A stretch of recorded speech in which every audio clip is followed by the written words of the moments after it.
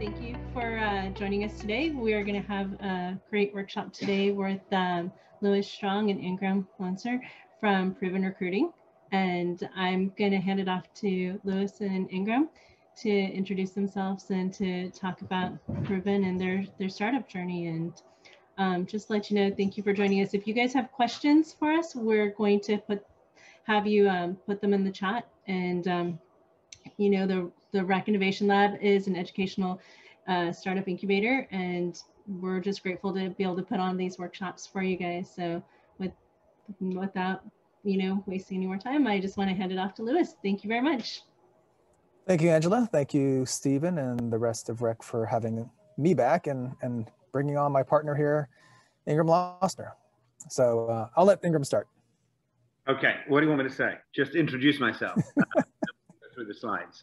First of all, right, I think this is the second Rec workshop that I've been a part of, and I just love these things. I get fired up and inspired, you know, just with the videos, right, that I see. You know, that's, you know, I often joke to the members of our team, right, that if I had a hashtag, right, my hashtag would be inspired by youth, because I just love the passion and the commitment and the drive that we see out of all of the students and all of the participants in this workshop. So first off, I don't know if Tanya's here, but Angela, Stephen, thank you to you guys for continuing to put on these great programs with these great people. And hopefully Louis and I can continue to provide, you know, a small amount of value to how everybody, you know, is going to think about their ideas going forward. So, you know, just very briefly. We couldn't do it without our mentors. Our mentors absolutely are invaluable. What you provide to us and our workshops and to our students is just incredible. We couldn't do it without you guys. So thank you so much. Well, thank you for saying that. And I think that that will speak to, you know, certainly one of the 10 lessons that we talk about. And that's, you know, related to social entrepreneurship, giving back, being a part of the community, which again, I mean, you just see and feel that in every person's comments that was on the video. And that's so important. And that's why I think that we at Proven Recruiting, right, and I know Mike is on the call, I think Shen is on the call, you know, those who are involved in creating some of your programs and being mentors, you know, that's why we're so happy and proud to be a part of this phenomenal organization and phenomenal people. So that said, me, you know, I am Ingram. I'm Louis's partner. You know, my background, as people can probably hear, is not from the United States. I always joke that I'm from, you know, the eastern part of Texas. Can't you tell from my accent? As the discerning amongst you will have realized, I'm from over the pond. I'm originally from the United Kingdom. Came out here in 95, 96, met Louis in 96 at our previous company. And 11 years later, we decided to start Proven. So I'll leave it there, Louis, because I know that a lot of, you know, my background, your background is going to be, you know, wrapped into the Proven story and some of the 10 lessons. So, but that's basically who I am. You know, I'm passionate about life, passionate about business, passionate about people. With that, I'll turn it back over to Louis. Okay. I'll just start by saying that I am an immigrant as well. I came to the United States when I was 5, 6 years old. Grew up mostly in Washington, D.C., and then came to San Diego in 1996 when I started at K-Force, which is where I met Ingram, and started on my journey of recruiting and getting into the recruiting business. And so with that, I'm actually going to just start. So I just want to make sure that we're set here. I've got one slide for every single lesson. So we're going to go through 100. I'm just kidding. It's a joke. Okay. You scared us. You scared us. So it's 10 lessons. It's an intentional typo, but so we'll start with the first lesson. Okay. Many of you will be disappointed that beyond, hold on one second. Beyond the title, we will have no words beyond the title. So we're gonna talk to the images that we've selected for this slide today, for each of the slides today. So Ingram, why don't you start? Well, the first thing I would say is, who are these people, right? Who are the two guys that are in there? I don't recognize them. I think that might be younger versions of ourselves, if I'm not mistaken. There is a funny story, and my wife won't mind me telling this story. It is first of all, it's very, very important to choose the right partner in whatever you do. But I will tell a little story about my picture. So as you can probably see, that's the day that I actually got married. nearly 38 years ago, 39 years ago. You know, yes, I got married when I was about 10. No, that's my wife. She's still my wife. You know, I've been blessed to have a partner in life that's been able to support me through, you know, many of the challenges, the professional challenges that exist when you're starting your own business. That's very, very important. We'll come on to that in a second. Just very quickly, brief story on that picture. So when my youngest son was about, I don't know, 6 or 7, right? We had this picture on the wall, and I pointed to me, and he said, "Who's that?" And I said to him, "Who's that?" And he went, "That's Dada," right? "Yep, absolutely." "Who's that?" "I don't know," right? Which didn't exactly please my wife at the time, that he didn't actually recognize her. But you know, it's a good story, true. Point being, choose the right partner in life, choose the right partner in business. I certainly don't believe that I could have done this without Lewis. And you know, we'll talk about the compatibility, the strengths and weaknesses. But regardless, you know, most of you will have experienced some of the joys and the trials and the tribulations of trying to start your own gig. A problem, what is the quote? A problem shared is a problem halved, or something like that. So I think that there's an emotional component to having somebody with you by your side, sharing in the joys, commiserating with some of the disappointments, and most importantly, being almost like a third or fourth shoulder, not to cry on, but to commiserate with and to bounce ideas off and to share challenges and so on. Really, really important. And as many of you can see, Lewis and I are different people, obviously. We have, you know, different personality styles, right? You'll see that over the course of the next hour or so. And we have different strengths and weaknesses, and we focus upon different areas of the business, but we complement each other really, really well, not just in those strengths and weaknesses, but most importantly, right, it's the value system where we are rock solid. Obviously, there has to be trust, right? But in terms of our core values, which feed into the kind of company that we've tried to build, right, that's been absolutely critical. So, you know, choosing the right partner in life, choosing the right partner in business is important, because, you know, there are going to be some tough times and some challenges. And if you have somebody that's with you, that understands you know, everything that you're going through at a personal level, in addition to complementing your strengths, invaluable. I don't believe that we would be where we're at right now if I was doing it on my own. Yeah, just to follow up on that, I can't remember who told me this when I was younger, but somebody said to me once that the most important decision that I could make in my life was the partner that I chose, and they were referencing my personal life, my marriage, and you know, I think like Ingram, I've known Leanne since 1989, so that's what, 32 years. We've been married since 97, so that's 24 years. And that's, you know, one of the things that I think that is very similar about Ingram and myself is that we both met our significant others in our teens, basically 19 and maybe right outside of my teens, in my 20, when I was 20, but really early on in life. But then also with Ingram, we both come from a value-based system. Even though I was raised as a Christian and even though Ingram was raised Jewish, we both have values that we can connect to that align us together. And I think it's one of the most important things.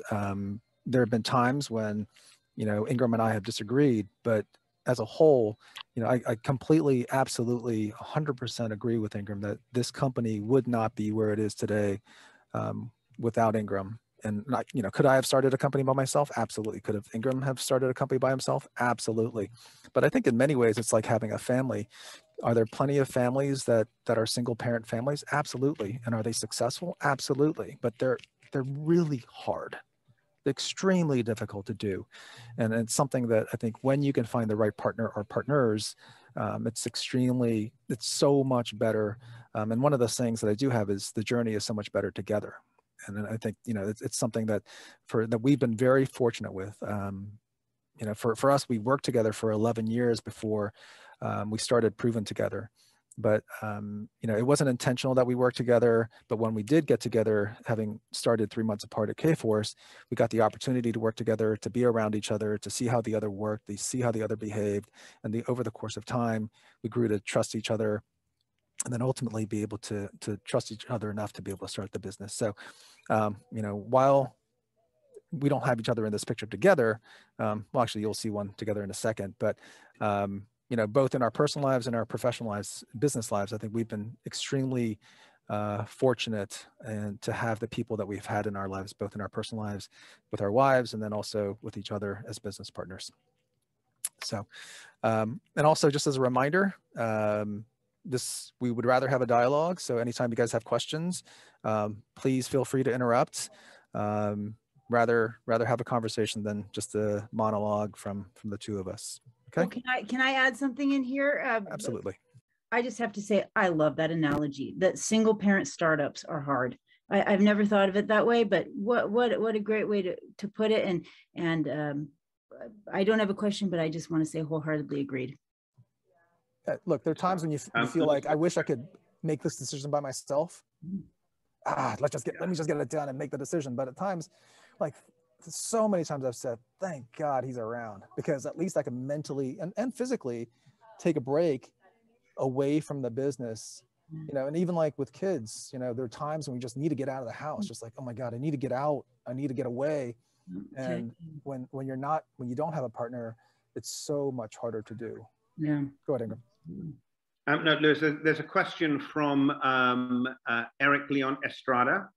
What are your thoughts on sole proprietorships versus partnerships? I'll take that. So, there's the two aspects. There's the legal aspect, and then there's, the aspect that Lewis and I have talked about, which is really more the professional and emotional support that you have. But, obviously you have to look at what's the best legal structure that will allow you to function operationally and efficiently, and in the most financially efficient, tax efficient way. And that's really something that's dependent upon the type of business, and both work. There are many different legal structures that companies can adopt. And it really depends, Eric, on the type of business that you have, the number of people that are involved, what the aims and objectives are. Both work, but there are very significant, legal requirements, tax requirements that are unique to both, as there are with corporations. And that's something that as far as guidance is concerned, it depends, and that's something that you would obtain advice from, whatever accountant or financial advisor is giving you the best advice. Thank you so much. Just to add on to that, I think one of the most important things that Ingram and I shared was a vision of what kind of company we were going to be. And so we envisioned from the very beginning that we started with, there were 5 other people in addition to myself and Ingram. So there were 7 of us. And the vision wasn't to be a 7-person company 10 years from when we started. We're 14 years in. The vision from the very beginning was that Ingram and I would get out of the way, and we would not be personally doing the business. If we're going to open up a bakery, we would not be the bakers. We would be the people running the bakery, and not being the bakers, not being the dishwashers, not being the cashiers, not being the waiters and the waitresses, and whoever else is running a bakery. Okay. And so I think it's very important if your business, and we have one type of business, okay, if your vision is to be a sole proprietor, then that's great. And some of the things won't necessarily be applicable to you, not everything, but a lot of this still will be. But I think just to keep in mind that this is about growing a larger business from scratch, from zero. It was originally 18 million, but this year we're on pace to do 20 million. So I changed the slide as well to reflect that. So there's Can I briefly chime in real quick? Of course. I like what you guys are saying, and there's one thing that I would like to share about partnership. I see that the two of you have each other, and then perhaps it sounds like even started with more people. But even to the person who's a sole proprietor, the way I look at it is that we're always in partnership. So whoever we're buying our resources from or doing any technology, media with, it's always a partnership. So I think choosing the people that we feel the best with helps move any business along. That's what I'm getting out of it. It doesn't necessarily have to be two business partners. It's just whoever you're working with resource-wise is also a partnership. Absolutely. Absolutely. And that's something that, honestly, that in the beginning, when you're first starting out, you almost try to do business with whoever is willing to give you business. And sometimes you make sacrifices and compromises, and they frankly bite you in the ass, and you regret them later.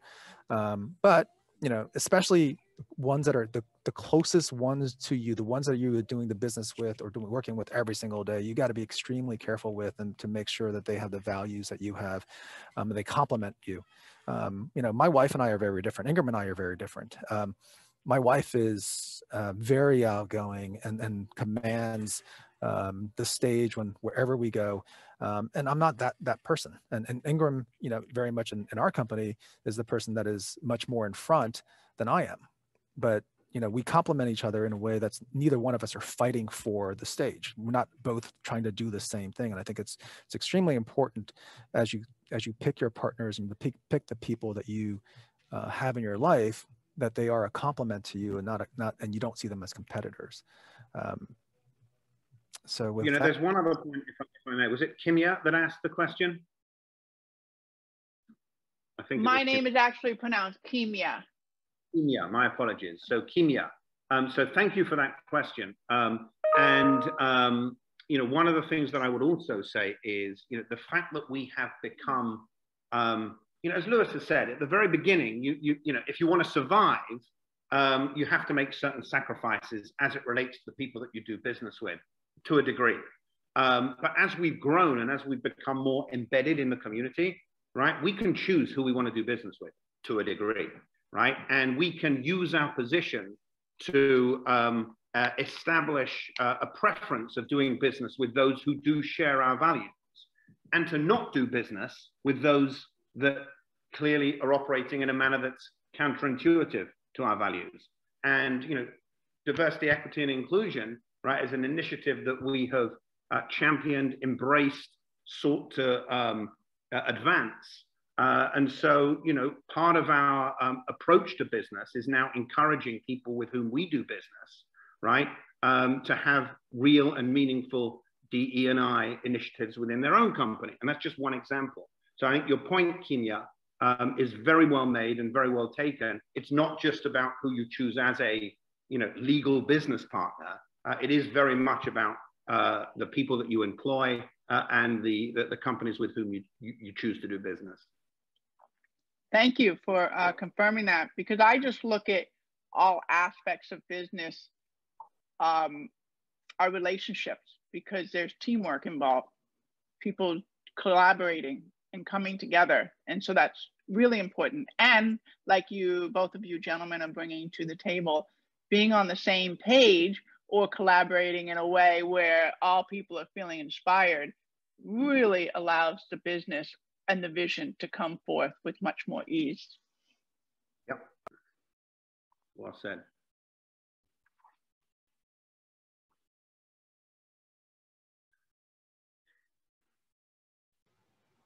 We're gonna have another slide, aren't we, in a minute?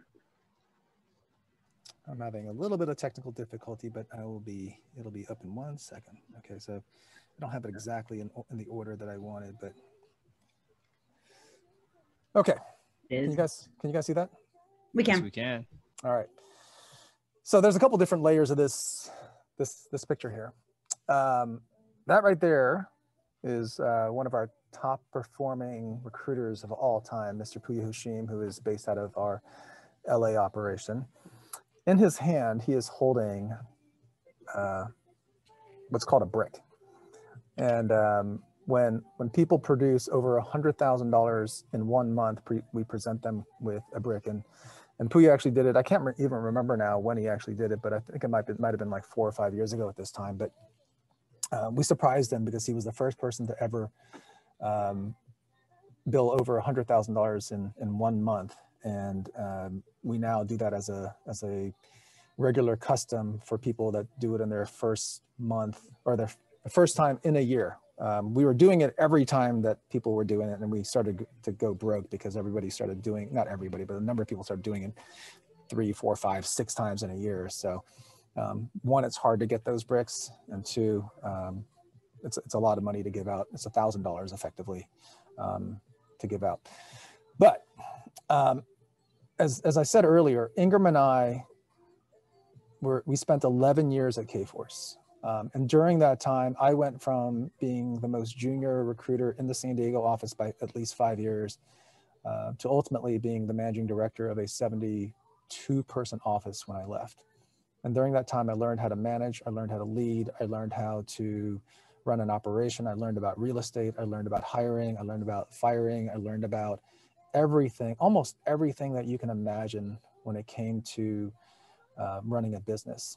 And, you know, when we left in 2007, I was really bitter. I was extremely angry and pissed off. I thought I was going to stay with the company until retirement, and they had robbed me of my future. And ultimately, you know, if it wasn't for them treating us the way that they did in the last couple of years that we were there, we would have never started Proven.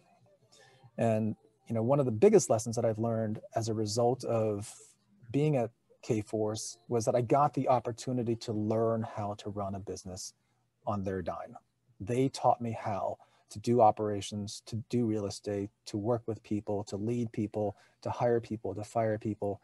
And it's, I think, something that people often make the mistake of starting a business without actually understanding the business, you know, and especially I think back in the days when people took on apprenticeships and actually really learned from masters. And I, you know, for as much as I did not like the last couple of years at Kforce, you know, in hindsight, I am forever grateful for the experience that I had there and the people that I met. I wouldn't have, without Kforce, I would have never met Ingram and never met Marilyn and some of the others. Actually, all of the other people who started with us, we all met at some time at Kforce. And so without that experience, you know, sometimes in the moment we're angry and bitter about how bad things are in the moment. But, you know, now 14 years later, I am extremely grateful for having not only learned all the things that we learned there, but even more so having met the people that we did meet there. So with that, I'll toss it up to Ingram. Yeah, you learn. Yeah, you learn. I mean, again, you know, I had my own small business with another partner in the UK before I came out here. Before that, I was in accounting. But without question, the most influential years of my pre-proven professional career in terms of what I learned and the experience that I'd gained was in that 11 years at Kforce. Even down to, and you know, when I had my own small recruiting business in the UK, having been at another very small recruiting business in the UK. So I really didn't understand, you know, the bigger picture in terms of what goes into making a successful recruiting company, building a successful recruiting team. I got that at Kforce right from day one. the first week at the training, at the real training course, it was the first real training that I had, as opposed to, you know, just being thrown in at the deep end, just saying, listen to what this guy does next to you and just replicate what he does. You know, that's hardly the best, you know, guidance in the world. But the level of professionalism, I'll tell you what I also learned at K-Force was to be able to be extremely successful, extremely productive, and yet still manage to maintain a certain ethical system and a certain moral compass that ultimately, you know, would guide everything that we would do professionally.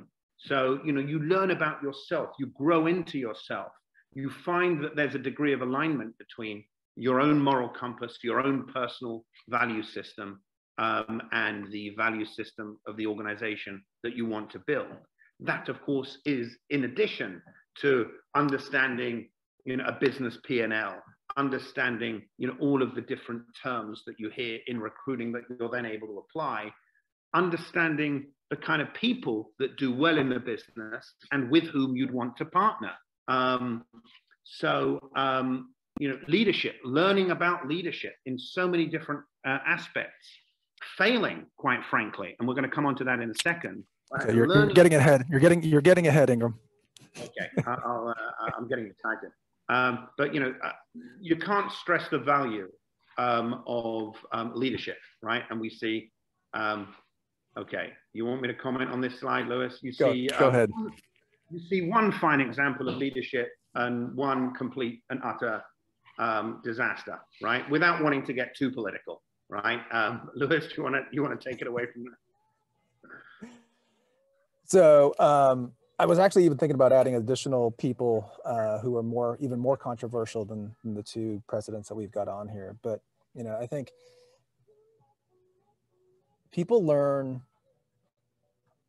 how to run a business and how to be a manager, how to be an administrator, how to run operations, how to do so many different aspects of business. But I think one of the biggest keys that people don't really learn enough of is to learn how to lead. And the reason I put both President Trump as well as President Obama, former presidents, is that they have one thing that is one thing in common that does not separate them.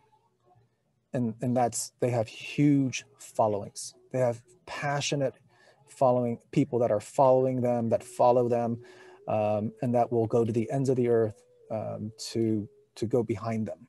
And I think, you know, it's one of the keys, I think, to our success is that whether we learned that at K-Force or however we learned it, we've learned how to lead in a way where people follow. And it's something I think that is, I don't know how we did it.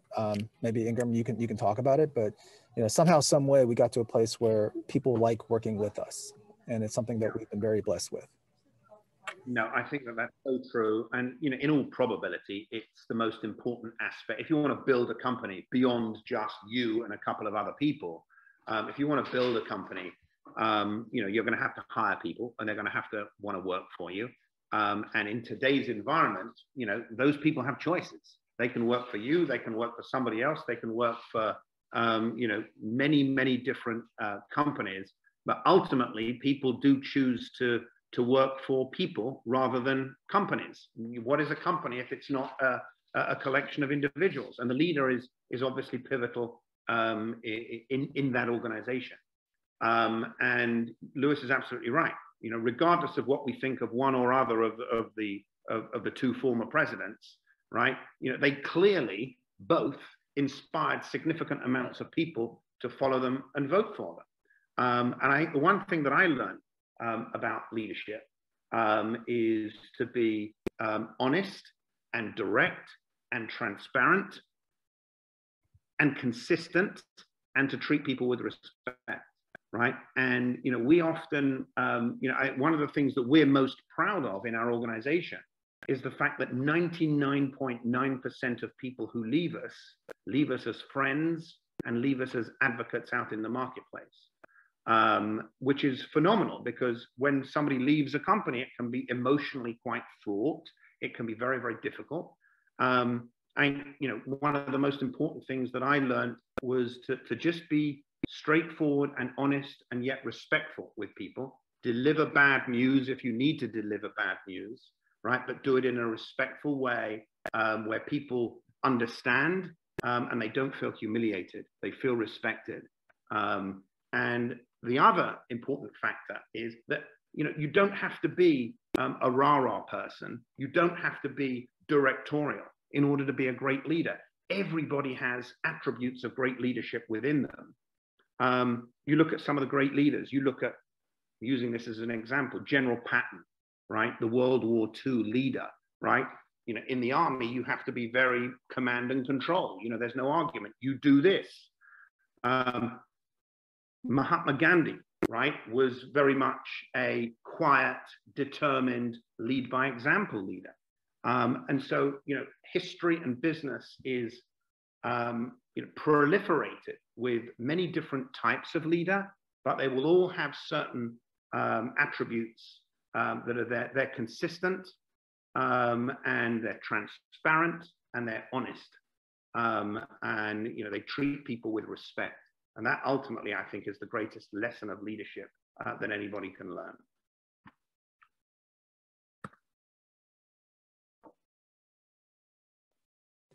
All right, let's see if this works.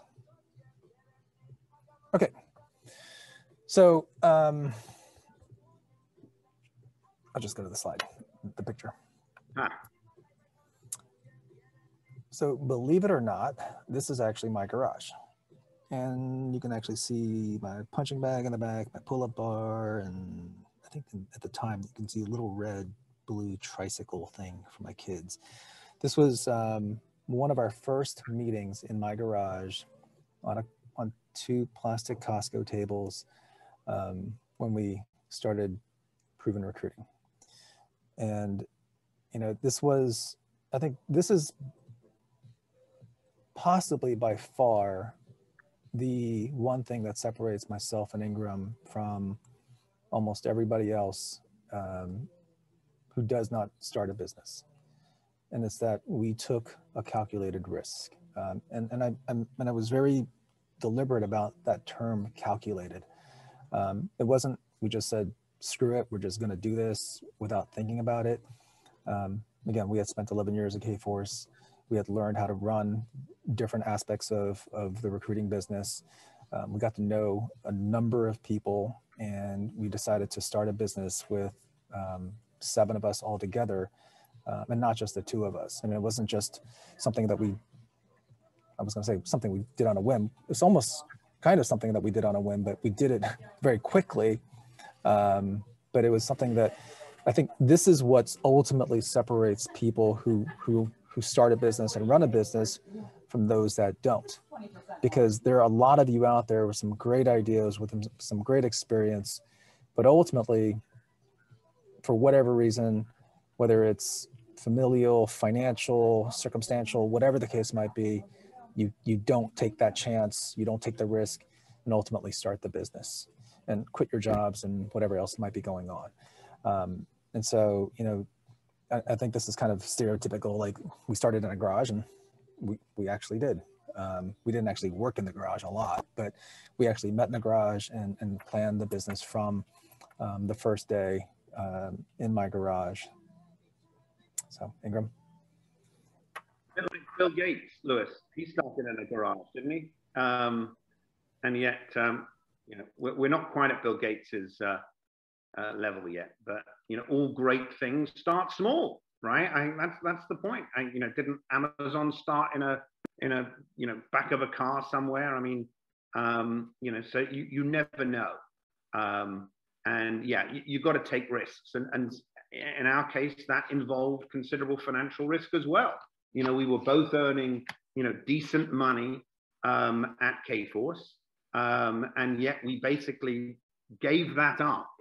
You know, not just to take no salary for 2 years, but to, you know, raid all of our, you know, little money boxes and banks and 401ks. I mean, every penny we basically had was put into starting this business, paying the people that you see around this table, each of whom, basically placed their trust in us, that they were going to come with us and give up their own, relatively secure, stable careers and financial situations.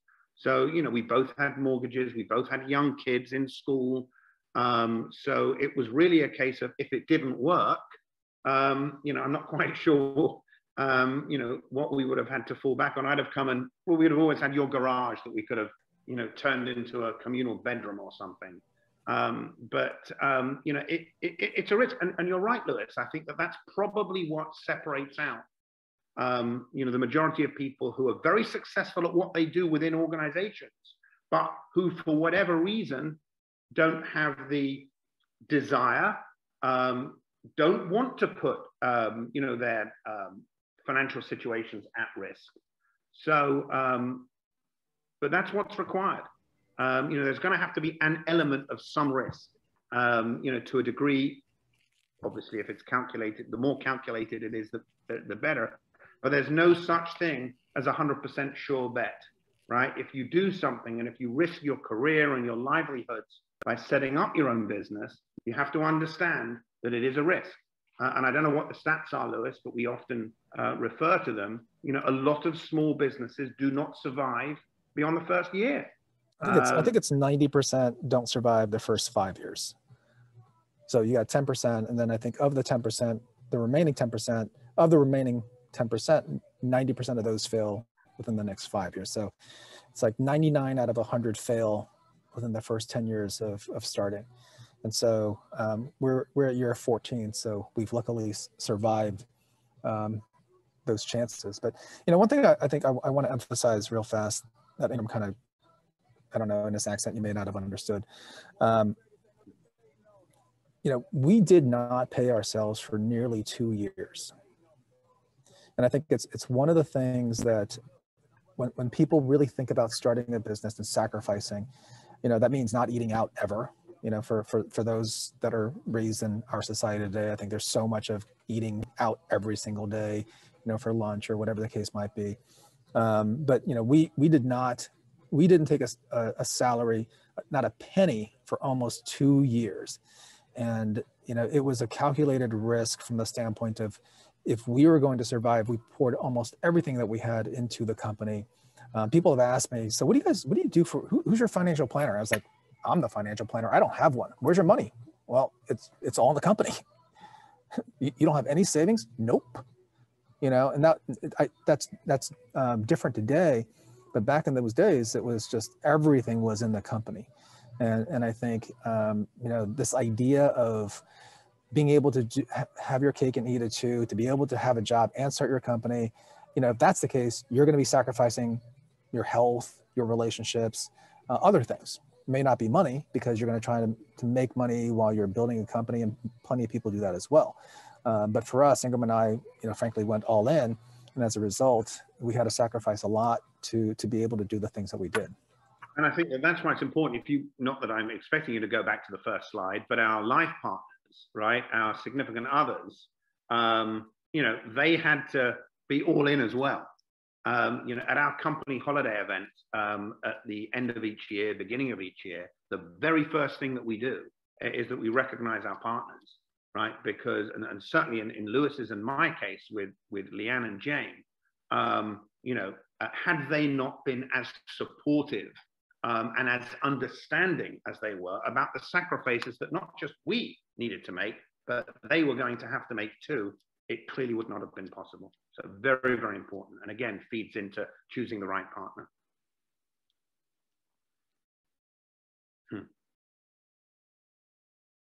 Interested to see the picture on this. Oh, but we are the best looking and best dressed in the room. I'm just kidding.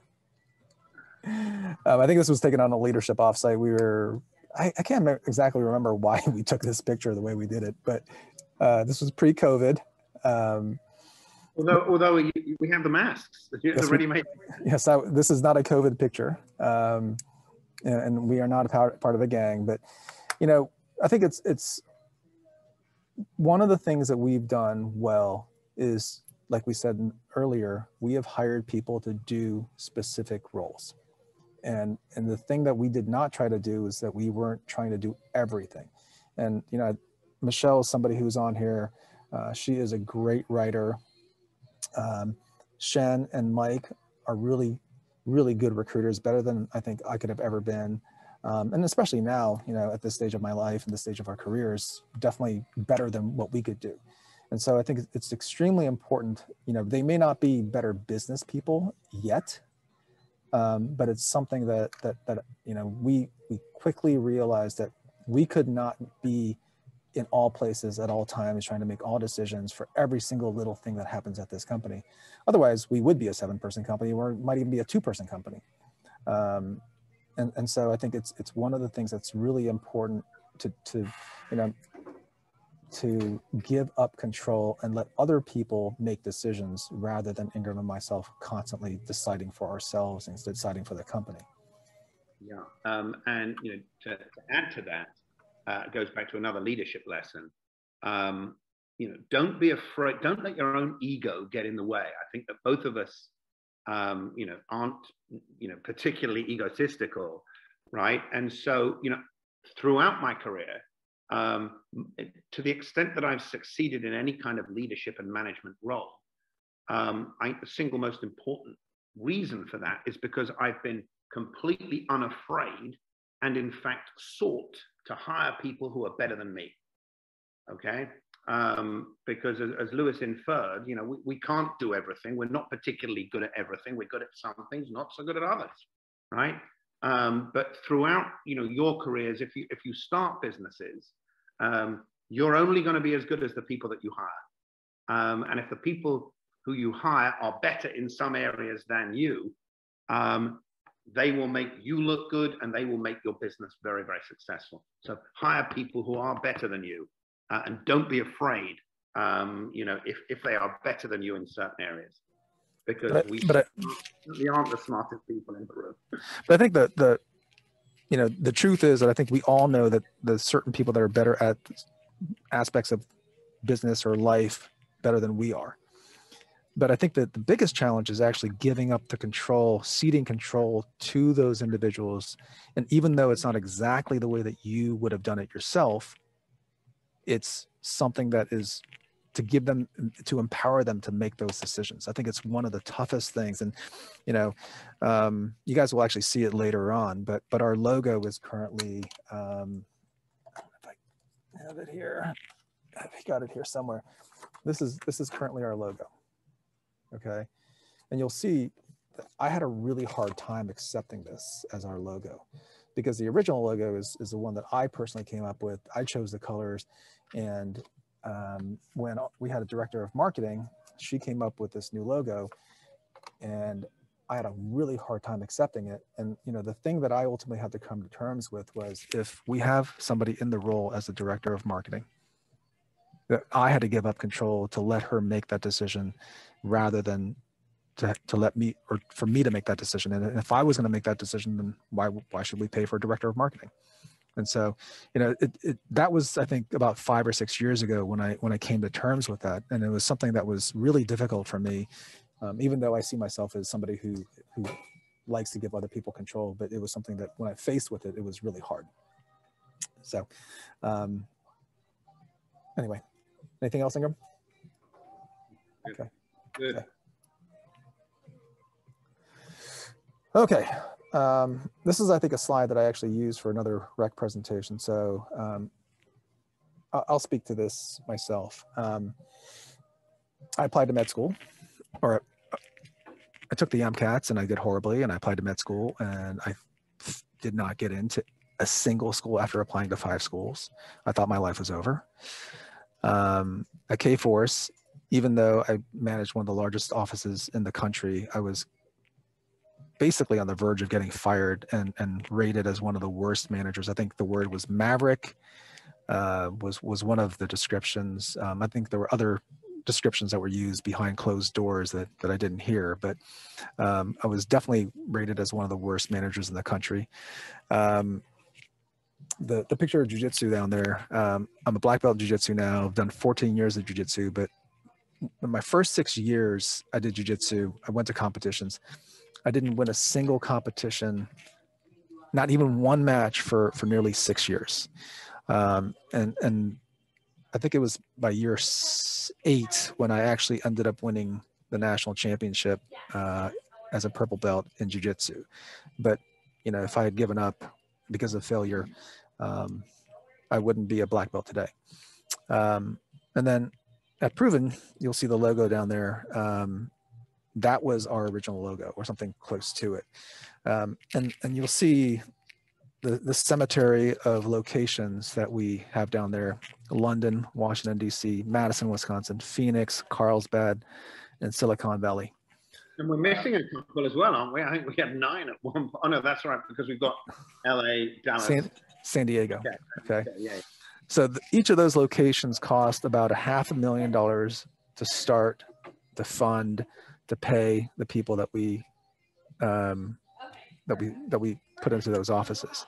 So if you look at that, you know, $500,000 on average times 6, that's $3 million that we invested / wasted and lost out on.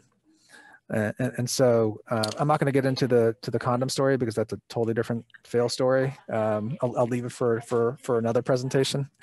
Shams over here is upset, but I'll leave it for another day. But, you know, I think through all of those times, I remember thinking, in some form or fashion, I am a failure. My life is over. When I couldn't get into med school, I'm a complete failure. How can I face my parents? I'm a complete failure. For 6 years, I could not win a single jiu-jitsu match. I thought, what am I doing? I just might as well quit. This is just completely stupid. At K-Force, the last 2 years, especially the last 6 months, just being so miserable in my job and thinking about how unfair it was that I was being forced out at a company that I wanted to retire at for the rest of my life. And then even in starting our own business at Proven here, starting offices, and especially the one in Washington, D.C., which I was so proud of, and for Ingram London, you know, I grew up in Washington, D.C., and Ingram obviously in London. And to have to close down those offices and basically come back to San Diego and back to the West Coast with our tails between our legs, I remember being essentially embarrassed about that. But, you know, if you're not failing, you're effectively not trying. And I think, you know, one of the biggest lessons that I've learned is that failure is such a huge part of succeeding. You don't get to where we are, or where anybody is who is successful, without major failures in your life. And so with that, I'll let Ingram take it from there. I think this is probably the most important slide in the deck, right? Certainly up there. You know, I had well, first of all, I want to say that, you know, Lewis is doing himself a little bit of an injustice, right, when he's referencing some of the failures. He wasn't a failure at K-Force, and he certainly hasn't failed at jiu-jitsu, maybe at the beginning, but that's neither here nor there. I think the important message here is you're going to fail. Okay, I had a slightly different take. I have never been particularly embarrassed by failure. I've seen it, and I'll come on to perhaps why there's that slight difference in a second. I've seen it just as, you know, one of the consequences of trying something and risking something, and that means that at some point you're going to fail. I think it was either Richard Branson or Jeff Bezos, both of whom are obviously in the news for different reasons right now, who said, you know, of the 300 business ventures that I've started that have, you know, maybe 90% of them have failed. Okay, my own connection with failure probably comes from my father, who was an entrepreneur, who built, you know, an empire of restaurants and businesses. He actually had the first gay club in London in the 1970s. So he was a pioneer, right? He was a serial entrepreneur, right? But the word calculated when it comes to risk didn't enter into his vocabulary. You know, he just, you know, somebody came at him with an idea, right? He He just went for it. So I think failure is something that you don't need to be afraid of. You know, almost to go as far as celebrate failure, right? If you're going to use it as an experience in life and learn from that experience in life, it's no bad thing. Abraham Lincoln was the most failed politician on the face of the planet. Failed in business, failed in his senatorial bids on multiple occasions, right? And there's this famous slide that's out there: failed, failed, failed, failed, failed, and yet at the age of 52 was elected, you know, the most consequential president in the history of the United States. So don't be afraid of failure. You know, certainly culturally, in some cultures, right, failure is deemed to be a lot worse than in others, right? But if you're going to be in business, if you aspire to owning your own business, then don't be afraid to fail. Learn from it by all means, but it's all part of the journey. I couldn't agree more. I think Ingram in that way is much more mature than I am. I got a fragile ego. I don't want to fail.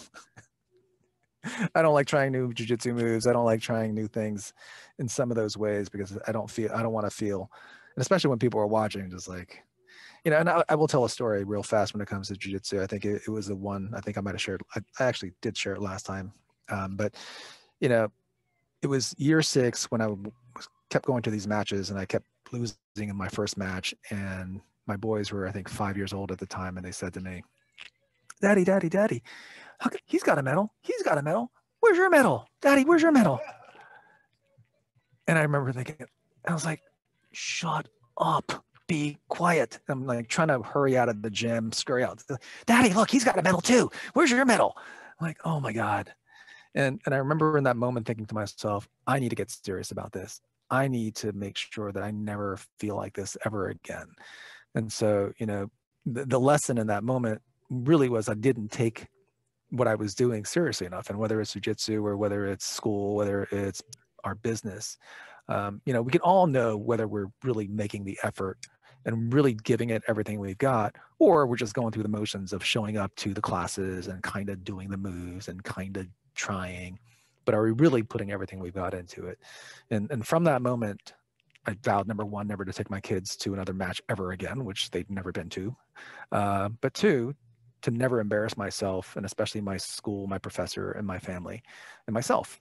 And you know, it was, I think the next year or the year after that, I ended up winning the national championship. But it did come as a result of failure, and it did become because I was embarrassed as much as anything. So my ego's a little bit more fragile than Ingram's. All right, next slide. Let's see here. All right. So I think we've talked about this a little bit. This is actually from this most recent year's holiday party. Yeah. And can I just interject just really quickly? So for the rec students who are coming in, we are just finishing up with our workshop here, and we'll get started on the rest of the lecture in a little bit. But yeah, just hang tight and hang out with us. So we do have some people coming in and out in the classes. So, all right, take it away. Okay. So, you know, we talked about this a little bit, but I think one of the most important things that we've done, again, is word leveraging our people, leveraging our experience, leveraging our relationships. And, you know, it's something that we've learned to do extremely well. And it's about all the different things that different people bring to the table. And I know that we got a lot less time now, but Ingram, you want to hit on this at all? No, don't worry about the time. It's okay. I mean, we have our class. I mean, we can just take our class time for this. People need to leave, they'll leave. If they yeah. All right, sounds good, Tanya. Yeah, but again, the one thing that I will pick up on, yes, I mean, and this is clearly linked to you know, hiring the right people. We're not the smartest people in the room.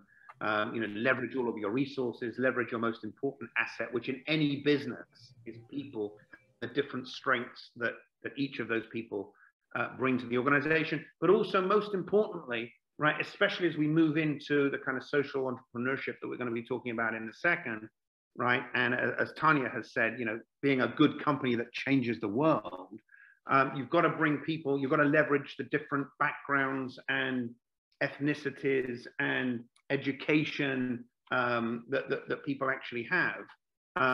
You know, we have a phrase that we're fond of saying, you know, we don't look for culture fits, we look for culture adds. How can you enhance our culture? How can you make our culture better? There's no such thing as a company that has a fixed culture and it never changes, you know?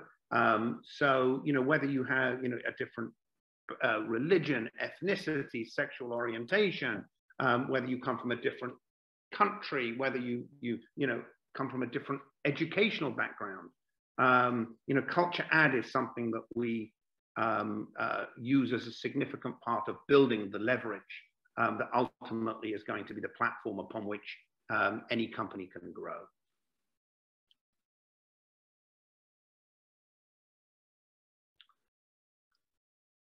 And the next slide will be, I could paint a picture for them. Absolutely. Absolutely. So, okay. There's a couple different layers of this slide here. This is one of our former employees, Jerry McMillan. But if you can see the award there, it says the Jason Collins Memorial Founders Award. Jason was one of our original 7. He unfortunately passed away due to a opiate overdose. And, you know, we would not be here if it had not been for Jason and for people like Jason stepping up and becoming part of the original 7 to put the company together. And so, you know, in the last couple of years of Jason's life, he moved back to Wisconsin, and one of the things that he did so generously was to give up his time. He was part of what was called the Underdog Railroad. And what this network of people did was that they took dogs from high kill states to no kill states. And they would drive these dogs from 1 hour at a time from one person to the next, and take them from places like Louisiana and Alabama to places like Minnesota. And so if you can imagine, that's a long drive. And Jason, every Sunday during football season, and he loved the Bears, he would give up his time so that he could drive these dogs 1 hour at a time. I had a picture of him, but I don't have the picture right there. But on the T-shirt, that's a picture of Jason when he was on one of the mountains here in San Diego. And so, you know, I think it's extremely important as you think about what it is that we're doing. You know, one of the things that we talk about is that Proven it's a recruiting firm. There are plenty of recruiting firms. There's 3 recruiting firms in our building alone. And, you know, one of the things that we talk about is that Proven is a platform. It is a vehicle for us to accomplish the things that we want to accomplish in our lives. It is not the thing that we do in our lives. It is the way that we accomplish the things that we want in our lives. And I think many times people get confused about what it is that they're actually doing. Are they just working, or are they trying to do other things in their lives? And you know, whether it's helping animals or helping your parents or getting rid of, you know, becoming financially independent or whatever the case might be, you know, Proven is a vehicle and a platform for us, for Ingram and I, to achieve our goals in our lives, as well as our employees to achieve the things that they want in their lives. And so the next person on here is Marilyn Kafori. Why don't you speak to Marilyn, Ingram? Yeah, no, I mean, Marilyn is, you know, Marilyn is one of the people that you saw around the garage table, right? And Marilyn has been with us, you know, well, not just for the last 14 years, but for what, at least 8 or 9 of the years before that. One of the most remarkable women that you will ever meet. She has endured significant personal challenges in her life, including, and this is public, you know, for people that might or might not remember the Santana High School shooting about 15, 16 years ago. Marilyn's son was only survived that because the shooter pointed a gun at him and it didn't go off. Right, so that's just one example of some of the tribulations that Marilyn has had to deal with within her family, and yet and I think she's lost, is it 1 or 2 members of her family, Lewis? Her mother and her brother to MS. Right, had MS, and so Marilyn inspires all of us with her commitment to, you know, multiple sclerosis charity is the Multiple Sclerosis Foundation. And we as a company are thrilled to be able to support Marilyn, and we match in a number of different ways in the efforts that she has in order to promote the work of the foundation, which I think that the highlight of it is, and Marilyn is a 54, 55-year-old woman who you wouldn't necessarily think that way if you met her, but she walks whatever it is, 35 miles in order actually, to it's actually over 100 miles in 3 days. So 35 miles a day, 100 miles in 3 days. So that's pretty significant for anybody, right? So that's, again, just indicative of the kind of people that we hire. And again, it goes to the kind of people that we actually hire as well. We look for people that can do the job, obviously, but they have to align with our core values and guiding principles. One of the most important and significant of which is giving back. And that's not that we require people to do certain things, right? It's deeply embedded and entrenched in our talent acquisition process. We look for certain kinds of people that are aligned, and giving back is a key part of everything that we do. And that's, Marilyn embodies that in ways that. By the way, she is a grandmother as well. So, she does all of this in addition to helping raise grandkids too. And then, just one last thing here. I just included this because I like the big check. And it's one of the, we were able to help just in time, which helps kids who are in the foster care system transition from the foster care system to adulthood. And, for as tough as my life was growing up, for as little money as we had, and for as bitter as I was in my teens, realizing that at least I had parents, at least I had guides there for me, even though after I graduated from high school and after I graduated, it became 18, I had always had somewhere to go. And, to think about kids who, once they turn 18 in the foster care system, they have nowhere to go. It was one of the reasons why we worked with Just in Time. So, these are all things that we're able to do as a result of doing our business, as a result of go ahead, Ingram. Yeah, no, and if I can add to that, it's one of the things that bind us together very, very strongly. Sure, we want to make money. Sure, we invested, 2 years of our lives in which we didn't take any money and, almost ran out of money. So of course we want to make money. Of course we want, to provide for our families and our children, and we want to go out and go on decent vacations. But, right, unlike with a lot of, companies, right, that's not the be all and end all for us. Yes, we want that, but, as you can see, with some of the individuals, right, that we've highlighted on this slide, but also, being a relatively significant part of the San Diego business community, for example, right, gives us a level of relevance and a degree of significance that allows us to use our position and our relative success as a platform to promote some of the initiatives that are important to us, both socially and obviously in the workplace. Right, DE&I is obviously one of those. Had it just been us 14 years ago, right, with no platform, just waving a flag saying, hey, you know what, we believe in, for example, DE&I, right, nobody would have listened to us, right? Now they listen, right, because we're relevant in the lives of the communities. So, that's the purpose for us, whether it's that, whether it's using our platform for other causes, that's the purpose beyond profit. But without the profit, right, we wouldn't necessarily be in a position that would allow us to have the voice that we have right now. And going back to my background, Lewis mentioned the value system that we have that I think has been primarily inspired by my Jewish upbringing. We have a phrase and a saying, tikkun olam, right, which is fundamental to Jewish thinking and Jewish acts, and that's to repair the world, right? And so, if we can do that by leveraging our platform, what we've created over the course of the last 14 years, to just repair it in little ways, which is really what Purpose Beyond Profit is all about, then, we'll have contributed in ways that I think both of us are comfortable with. Can you, Ingram, say that saying again? Yeah, tikkun olam, right? The transliteration is Tikkun, new word olam. I'll type it in the chat box. Tikkun olam, it means to repair the world. Love it. You know, there is one thing I do want to emphasize here, which is that we are not just, and we're not frankly saints. Okay, we have our issues, and you know, at the same time, I think some people do at times forget that we are a for-profit business, and without the profits, we can't help people, or we can't help them as much.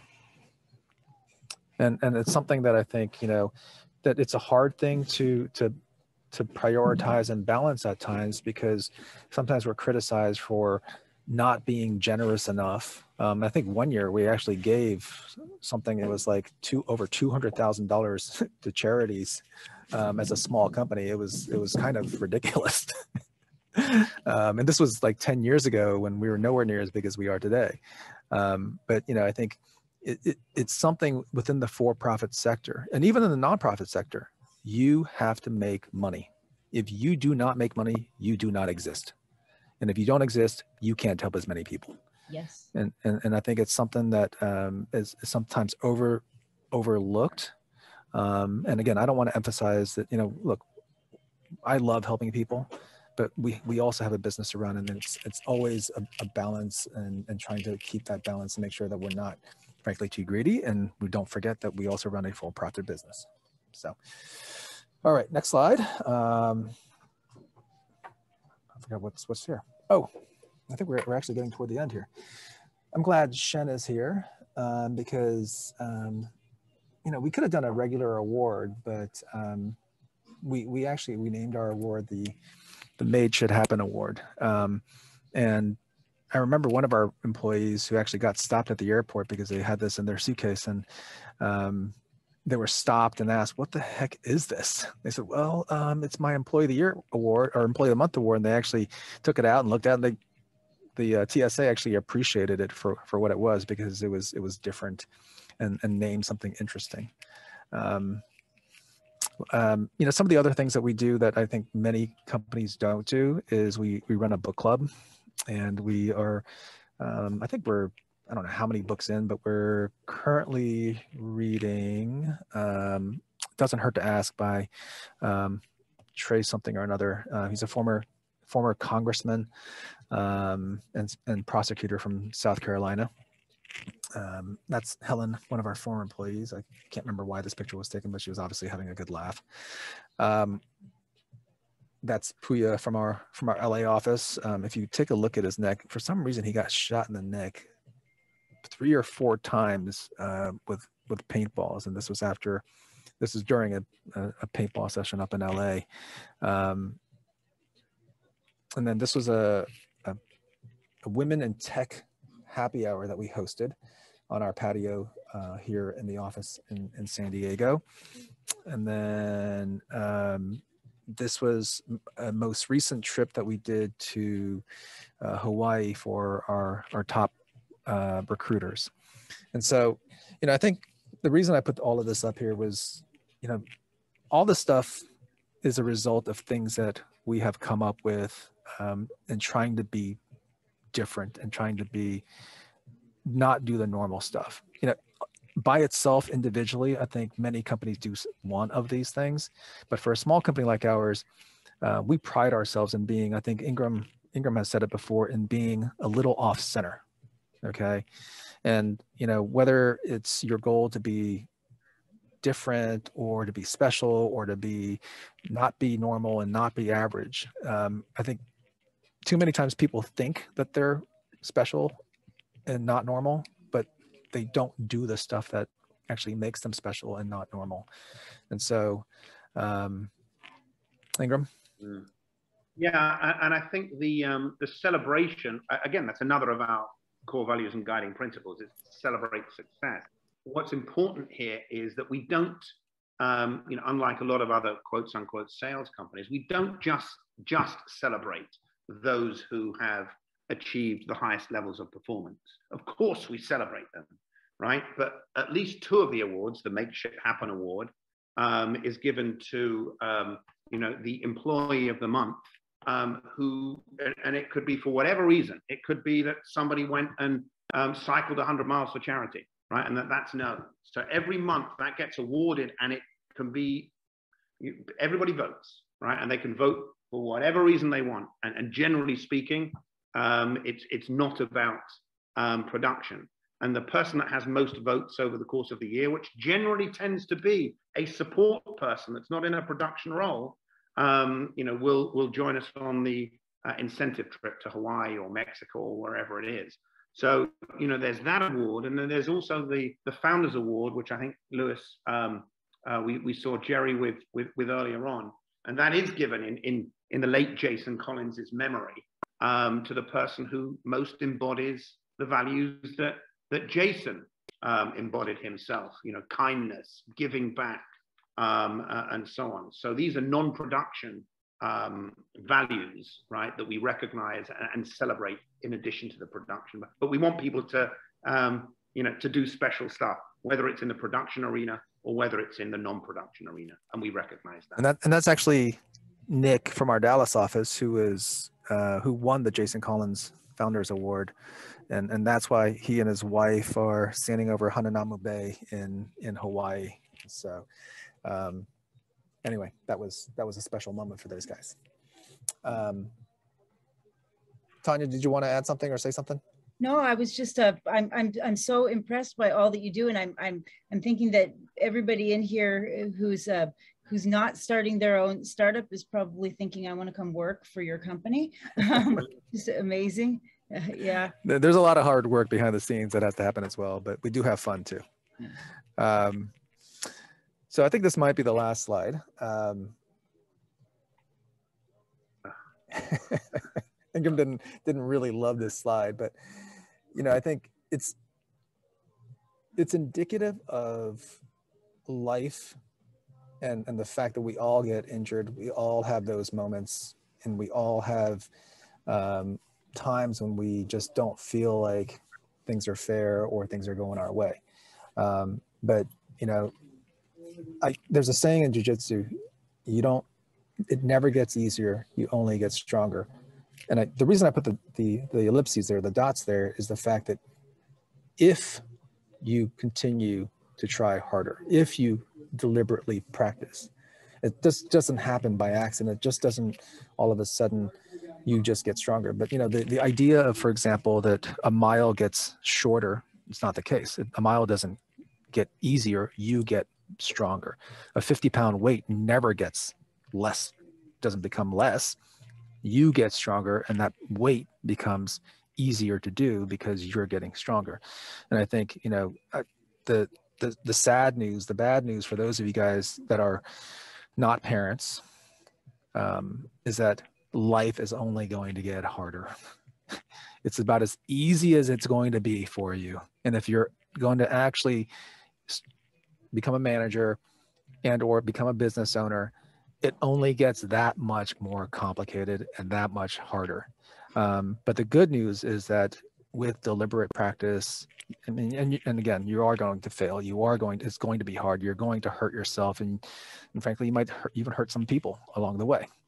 But if you can keep getting back up and keep trying, and the idea of deliberate practice, which we won't get into today, but the idea of not just going to the golf range, just swinging the clubs and just kind of hacking at the ball, but actually really learning and trying and understanding what you're doing, and really applying new skills and trying to learn new skills is the reason why we've been able to do what we've done. We don't operate this business the same way that we operated it 14 years ago.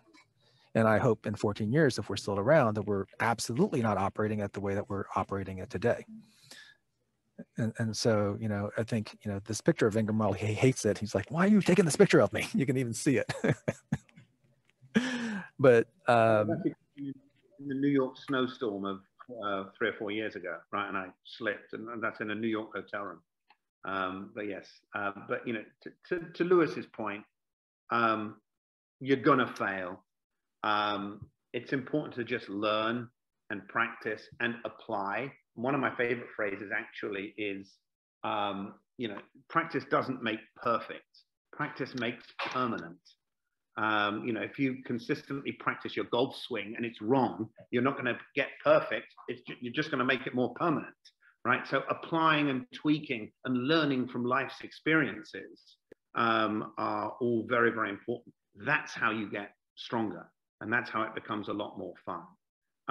But, you know, my guidance would always be continue to follow your passion and never lose the sense of aspiration and optimism that you have to have if you're thinking about starting a business. You have to be the consummate optimist, right? And I know Lewis wouldn't necessarily describe himself as, you know, an unfettered optimist, right? More a realist, right? But you've got to be hopeful. You've got to be aspirational if you're starting something that, you know, people think these guys are crazy. Remember that, Lewis? I mean, there were plenty of people who thought 14 years ago, what are these guys doing, right? And those were our friends. They were our friends, you're right. So you've got to be aspirational. That's the only thing that I would say, right? Continue to keep, you know, to do the right thing, to have that, you know, wanting to repair the world and do good, use a platform that your companies that you will no doubt create and be very successful, right? Always bear in mind, you know, good companies that change the world. I've written that down, Tanya. Good companies that change the world, and never lose that sense of faith and optimism in what you're doing. Love it. I love it. So, yeah, I know we're getting near the end of the slides. And is there anything else that you'd like to add, Lewis, to take us out with? I feel like it's you've shared so much, and just there's so many pearls of wisdom in here. I'm just loving it. I can't wait to watch the recording again. But anything else you'd like to leave us with, Lewis? Or Ingram? You know what? I think the one thing that I didn't share in here was just to have a sense of gratitude.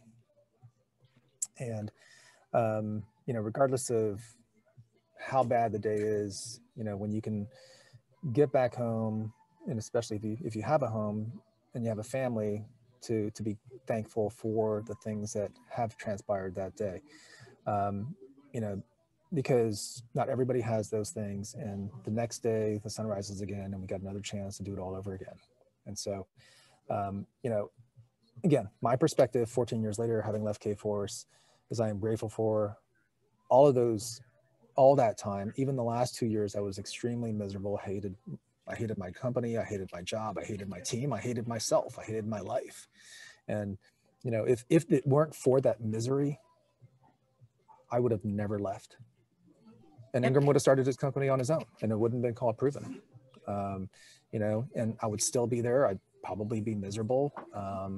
And so sometimes the misery is what forces you to get into that new phase of your life. And, you know, but it just doesn't happen by happenstance. You have to work toward those things. And, you know, just to emphasize the last point there, it is through that deliberate practice and constantly tweaking and learning and trying again and tweaking, and not making it permanent, but really learning from those mistakes and those opportunities. So gratitude and constantly, you know, learning from those mistakes. I love it. What a wonderful workshop. Yeah, Ingram, yeah. No, I just want to say, you know, thank you to everybody, you know, Tanya, Stephen, I think it was Angela, and everybody else that was involved. And just remember one thing, right? It's you that inspire us. Okay, when I see that video at the beginning of your presentation, it's you that inspire us, right? That's certainly what inspires me, right? I don't think there's anything more rewarding, right, than to see, you know, the next generation of leaders come through, because that's what gives us, you know, older people a little bit of hope, right? That, you know what, maybe it's not all doom and gloom. Right, and if the world is in the hands of people like you, then there's hope for all of us. So keep going. Same way, I feel. Thank you. That was wonderful, wonderful, so inspirational. I love it. Thank you so much. Thanks for everything that you do. Thank you, everybody who is here today. Hi, everyone. My name is Tanya Hertz, and I'm the director of the Regional Entrepreneurship Center, the Rec Innovation Lab at San Diego Miramar College. And I'd like to thank our partners at this time and give a special thanks to SDSU's Lavin Center, the SDSU Zip Launchpad, We'd like to thank the California Entrepreneurship Educators Conference. Also like to thank Harness, the Brink SBDC at USD, San Diego Unified Schools. We'd also like to thank School of Entrepreneurship and Technology, High Tech High, the Regional Advisory Committee, Alex Waters at the Jacobs Center, Connect All, 21IQ Labs, Startup Quest, Productified. I'd like to thank Course Key and Tech Coast Angels. Thank you to Village Up, City Heights Development Corporation, San Diego Angel Conference, Startup San Diego, SBDC, SCORE San Diego, We Are Kingdom, New Media Rights, San Diego Tech Hub, Origin 63, Ambrosio 15, OmniSync, Optima Office, Proven Recruiting, Craft Leadership, GSNL Consulting. Thank you to all of our partners. We couldn't do what we do without you. Thank you.